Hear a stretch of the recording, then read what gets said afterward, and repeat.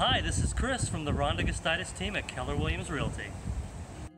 I just wanted to follow up with you on the next steps to buying your home. Let's start with pre-approval.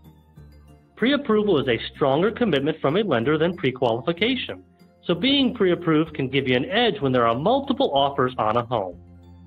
Here's a basic list of what you might be asked for to get pre-approved for a home loan. The Social Security numbers for you and your spouse if you're both applying for this loan together. This allows your lender to run an accurate credit check on you. 2. Copies of your checking and savings account statement for the past 6 months. 3. Documentation of other assets you might have like stocks or bonds. 4.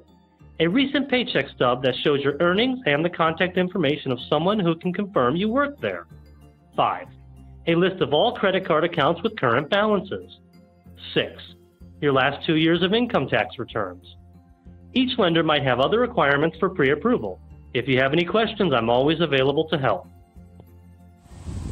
So when you're ready to buy your next home or have any real estate questions, call me, 941-628-5317.